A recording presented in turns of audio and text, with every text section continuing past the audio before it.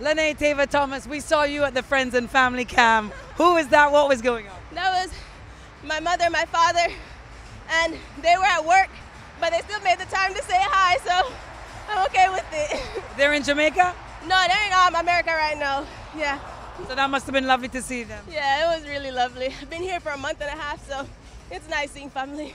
You're now 200-meter Olympic semi-finalist. How does that feel? It feels great. First Olympics, came out here, first pro season. Not much I can ask for, and I think God did the best that He could with me, and I'm very appreciative. 22.77 in your semi-final. How did the race go for you? Not very good, but it is what it is. You live, you learn. You fight colds and you fight flus and stuff, and it's just what you can make of it. And you've done very, very well indeed. Congrats. Thank you.